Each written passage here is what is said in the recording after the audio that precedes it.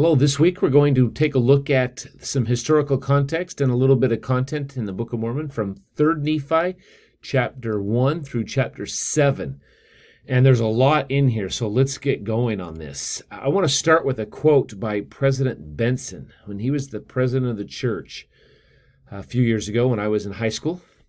He said, quote, "In the Book of Mormon, we find a pattern for preparing for the second coming. A major portion of the book centers on the few decades just prior to Christ's coming to America. By careful study of that time period, we can determine why some were destroyed in the terrible judgments that preceded his coming, and what brought others to stand at the temple in the land of Bountiful, and thrust their hands into the wounds of his hands and feet." So really this week, I think as you study the content in here, stand back for a moment and say, why are some going to be able to, just in a few short years, be with the Savior, and others are going to be destroyed? So let's take a look and just review a few things in here that may prove helpful for us. Now, in chapter 1, we'll start with verse 2. We see that Nephi hands over all of the records to his son, Nephi. So on your screen here, we see that, remember, Alma the Younger. We had Alma the Elder who repented from Limhi's people, but we had Alma the Younger was the religious leader and the first chief judge. So you'll see on the chief judge side, you have the Alma. That's Alma the Younger. And remember King Mosiah, when he turned over the kingdom, he wanted to have a system of judges. So that's what we're dealing with. And remember, everything from this point, they, instead of saying 600 years since or before the birth of Christ, they didn't know that date, so they labeled everything at this point from the time that Lehi entered or left Jerusalem. And then at this time, they started to redo their timing based upon the first year of the reign of the judges. So religious leaders, we know that it was Alma and then Helaman and so forth, all the way down to Nephi. When we're here in 3rd Nephi, we're talking about Nephi, who's the son of Nephi. So kind of Nephi the second. Now, if you look at the chief judges, there's a list of chief judges we've read about in the last couple of weeks. But then they had several horrible ones that have been really wicked, and so we're removing them and getting rid of them. So where are we at? Well, we know that we have a religious leader named Nephi, and we know that we're going to have a chief judge and governor over all the land, Laconius.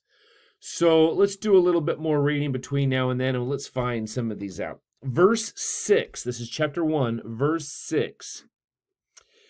Again, verse 2 tells us that Nephi has control of the records, the brass plates, and so forth. But verse 6 tells us that there is not only evil in the land, but those who are choosing evil are rejoicing over those who are choosing to be faithful. In other words, it's not just enough that, oh, it's nice you believe in your church, I'll believe in what I want to believe. It's now where the unbelievers are persecuting those that have faith and believe. And remember the prophecies of Samuel the Lamanite and other prophecies that the sign will be given that there will be a star in heaven.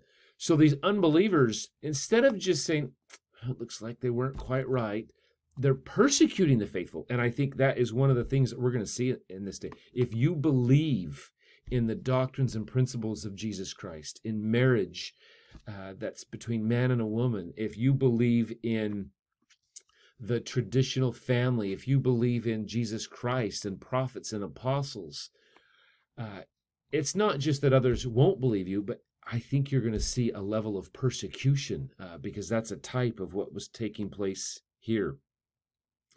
So in verse 9, these unbelievers are setting an artificial date. They're choosing, based upon what they think the timeline is from when these prophecies were supposed to be given, the date that they're going to go ahead and kill all of the righteous people. Again, it's not enough to say, we just don't believe in you. It's, you believe in something different than we believe, so we're going to kill you because you're wrong. That's how evil this group is. And again, you could argue, maybe you see that today. People who believe a certain way, it's not just enough that you disagree with them, but they want you to believe and act in their way. So if you go to verse 12, and it came to pass that he, this is Nephi, cried mightily unto the Lord all that day, and behold, the voice of the Lord came unto him, saying, in verse 13, on this night. I do find it's interesting that it's on the night that the unbelievers artificially chose by their calculations that we're going to kill everybody, that the Savior waits to the last moment, and or he allows them to go up to that moment. And then obviously the sign comes and the star rises in the heaven, and it's beautiful. And it's Nephi who's doing all this. He's great. The very last verse in chapter 1 is also insightful. It's verse 30. Verse 30 says, and thus were the Lamanites afflicted also, and began to decrease as to their faith and righteousness. And then here's the why. Because of the wickedness of the rising generation. A powerful generation choosing wickedness, and it's causing all groups to decrease in faith and righteousness. Now, let's go to chapter 2. Now, chapter 2 says it has been 5 years since the sign was given. Again, now they're recording time based upon the sign, the star. That sign, which we know is the day that the Savior was born, in this case here. So it's interesting. In 5 years, it says the people began to forget those signs. Even though there were lots of signs, and everybody knew, even the wicked, like, okay, I guess we can't kill him because there is the sign, and they do repent, and but 5 years go by. How do we forget after just 5 years? And I've seen people who on their wedding day promise to hold and to love and to cherish, and they've made covenants with each other, and less than 5 years, they don't even like each other anymore. How can we turn our hearts so quickly?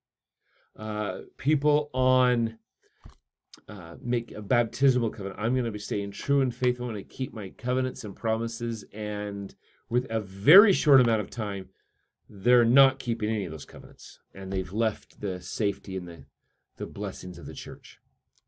Some people set a goal or a New Year's resolution. I'm going to eat healthy. I'm going to exercise. I'm going to be fit. And not even a week goes by and they're back to some of their old habits. It's the natural man within us. We forget so quickly.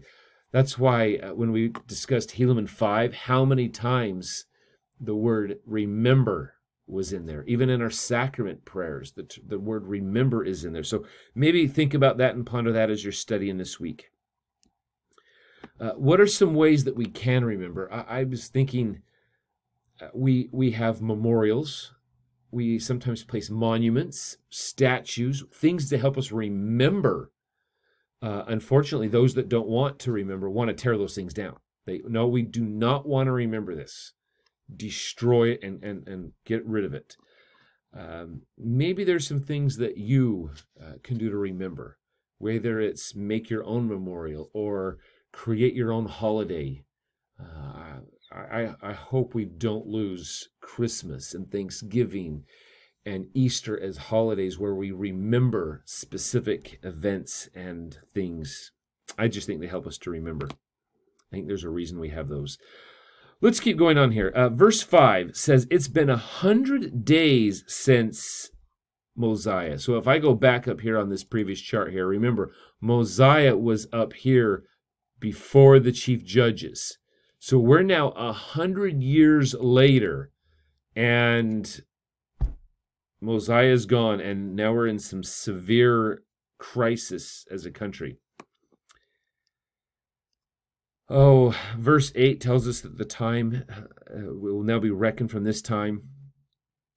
Verse 12, the Lamanites, many of them are being converted, but they're taking up arms against these Gadianton robbers. There's just wickedness. Let's just go straight to chapter 3 now. Chapter 3 tells us about some people here. Verse 1, we know that Lyconius is the chief judge and governor We're 16 years since the sign, so time has flown by here. He receives this letter, this epistle from the robber, the Gadianton robber, the chief Gadianton robbers, Gideonhi. And I have that written down on the screen for us so you can remember that name and highlight that and mark that. Gideonhi is going to really give him a choice. You will join our evil group, and we'll tell you our secrets, or you're going to cry unto the Lord for your own strength. And I like that in verse 12. In fact, let's go to verse 12 because that is a great verse. And the name of Gideonhi is in verse 9. Verse 11, he's astonished by the boldness. I think that's interesting. But verse 12, Lyconius the governor was a just man and could not be frightened by the demands of a robber. Therefore, he did not hearken to the epistles of Gideonhi. In other words, he's like, I know it might be popular and I know we have political demands, but he is going to stand true for what's right. The end of the verse there, notice where it says, but he did cause that his people should cry unto the Lord for strength against the time that the robbers should come down against them. Verse 13, yea, he sent a proclamation among all those people that they should gather together. Again, at a time when people are being scattered, a righteous leader will gather his people to provide strength, support, and encouragement. So now you have a choice. Are you going to gather at the hands of the angry Gadianton robber? You're going to scatter on your own, or you're going to gather with the righteousness. Those are kind of our three choices. And we'll see where each of them will take us as you read and study this. So these people choose to gather, which is great. Verse 13, gather for strength, for great strength. Verse 16 helps us learn a little bit about Lyconius. He was also considered a prophet because he was so great and marvelous, a great man. I wish we had great leaders like that politically throughout our great country in this world. Verse 18, we learn a little bit about the chief of all the chief captains. His name is Gidgiddoni, and I put him there on the screen for you to see too. He's the military leader, and he was a righteous man. So now you have Lyconius and Gidgiddoni and Nephi. All three are around each other, trying to combat all of the turmoil, strife, and horrible things that the Gadianton robbers are there. So if you will see that they fight, and you can study this, they gather to defend, you can have some great discussions. Remember, in verse 24, this is chapter 3, verse 24, they can't go up north because the land has such a curse upon it, so they have to gather down south, which they do. Let's go over to chapter 4. Chapter 4, we know we're 18 years since the sign, so it's about 18 AD. They're going to gather in one location in verse 7, or excuse me, in verse 4, and they think they have 7 years worth of supplies to hold out against these robbers. And there's battle and so forth. Verse 14, we learn that Gideonhi, the Gadianton robber, is killed in battle. He gets replaced in verse 17 by Zerahemnah. I'll put that up here for you. Zemnariah. Zemnariah is the new leader. And he gets found wounded in a battle, and they actually hang him from a tree to symbolize we're not going to let evil come into our society. And that's verse 28. So there's several things in there. So we also find out that Lyconius gives the new leader to his son, who is also named Lyconius. So let's see where we're at now. Let's go to chapter 5. Chapter 5, we'll just look at a couple of quick things here. Verse 1 tells us that nobody doubted that the prophets are true. Nobody. Because everything that they said had become fulfilled. Now, we're not there yet, but I want you to think, do you have enough faith to believe that everything that are prophets and apostles and the great men and women who lead this church, that their prophecies will all be fulfilled? Or are you still in the boat where you're like, yeah, those guys are wrong. They've made mistakes. They're human and they've made mistakes. I wish I could help correct their human follies. Which camp are we in? Here we find out that eventually these people, and I think this is a type of what's going to happen. Everybody will say, wow, I can't believe that President Benson or President Hinckley or President Nelson, everything that they said came true. The prophecies, the proclamations, everything, all true.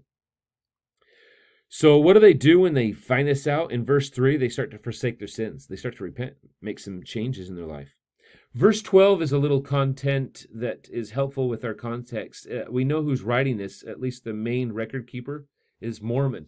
And he tells us where he gets his name from, in case there's any doubt that when Alma the Elder was baptizing in the lands of Mormon, in the waters of Mormon, in that beautiful countryside there, that's where Mormon gets his name from his father. And he tells us that in 3 Nephi chapter 5, verse 12. You may want to mark that. That's just a fun little historical context thrown in there.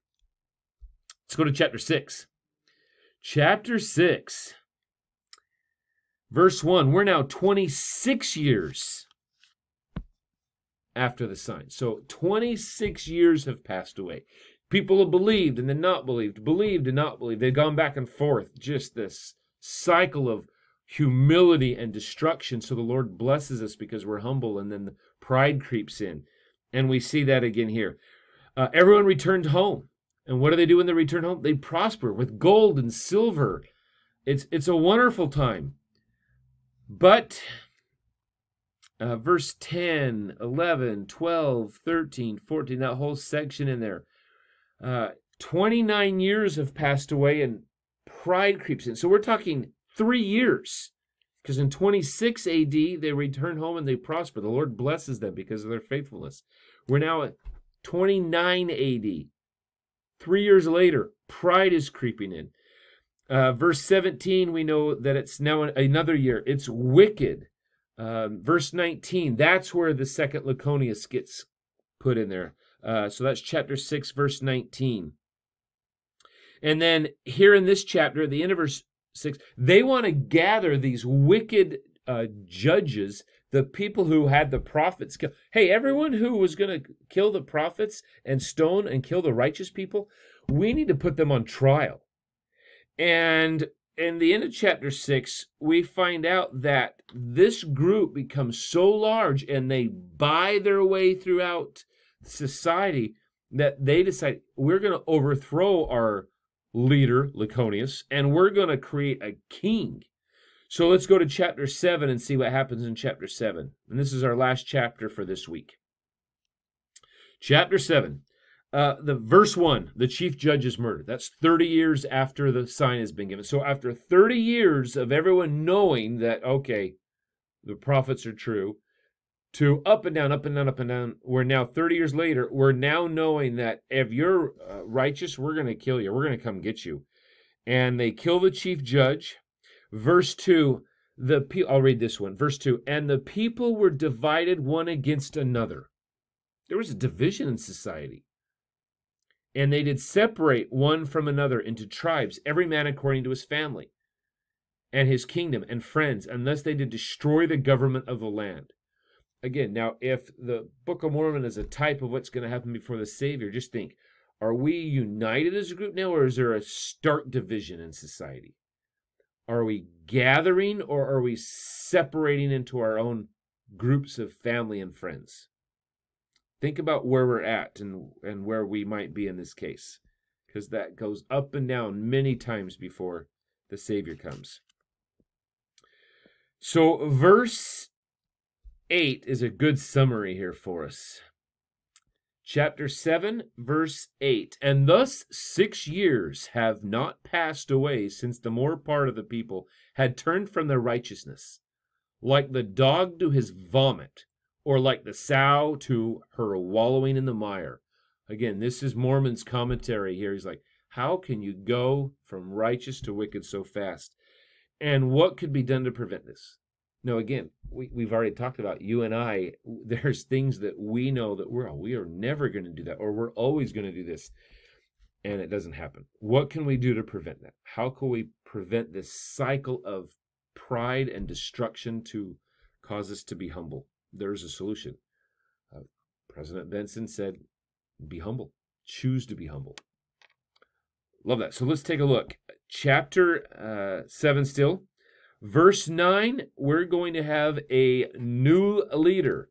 Verse 9, now this secret combination which had brought so great iniquity upon the people did gather themselves together and did place at their head a man who they did call Jacob. And they did call him their king. Therefore he became a king over this wicked band. So we see now that the government here has combined, where the chief judge and governor is now the king. He's a robber. They're all in this together. And Jacob is their man. So their whole point in verse 11, they came out, and it came to pass that they were not so strong in number as the tribes of the people who were united together, save it were their leaders did establish their laws, everyone according to his tribe. Nevertheless, they were enemies.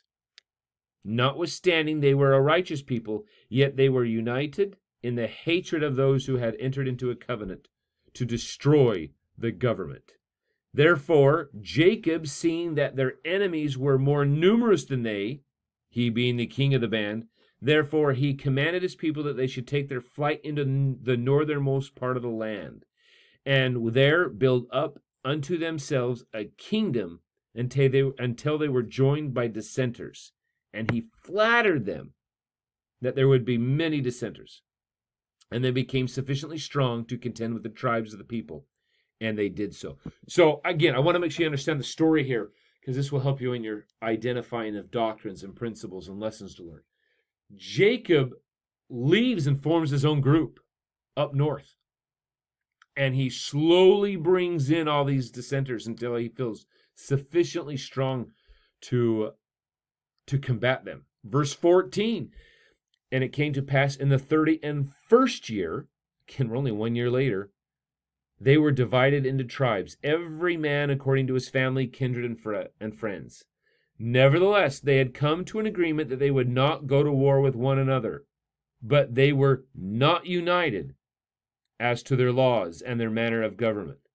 So instead of having one beautiful large nation, we now are divided into these smaller little tribes. And what did they do? At the end of verse 14, their hearts were turned from the Lord their God. They did stone the prophets and did cast them out from among them. Now, verse 15, Nephi's back in the picture. And it came to pass that Nephi, having been visited by angels, and also the voice of the Lord, having seen angels, and being eyewitness, and having had power given unto him, that he might know concerning the ministry of Christ. So here we have Nephi, who is going around and he's sharing this people. They see angels, or he sees angels, and he teaches them. And what's the result of the people? Verse 18. And it came to pass, for they were angry with him, even because he had greater power than they. Again, it's all about power. King Jacob wants to have power. Everyone goes into their own little tribe and family organization because they want to have power. Nephi comes out, and his whole purpose is to tear down power and give it to the King of Kings, the Lord of Lords, the host, the Lord of all hosts, the Savior himself. And then we see in the end of chapter 7 all of the great and miraculous things that Nephi did, including raise his brother from the dead. So if you'll notice here, the people are polarized completely. We have Jacob and his evil government and band of robbers. We have all of the little tribes. And then we have Nephi and the righteous who will follow him. So we have to evaluate, where are we? Who am I? Where am I? And am I going to follow the prophets that will lead me to the arms of the Savior? Now, I can be religious on my own, but I do not have the authority to administer the ordinances of salvation on my own. That is held by only one man on this planet. And his name, you all know, is President Nelson currently. And we either follow the prophet or we are left to our own devices. Yes, we can be spiritual. Yes, we can do great things, but we can't be led to the hands of the Savior. So my prayer and testimony as you continue to study, what do you see that you can do as a family, as an individual, with your friends to help people on both sides of the veil come to the Savior? Next week, we will study chapters 8 through 11. We're going to see destruction and probably the greatest event ever to take place, at least on this American continent, when the Savior appears. And we'll see you next week.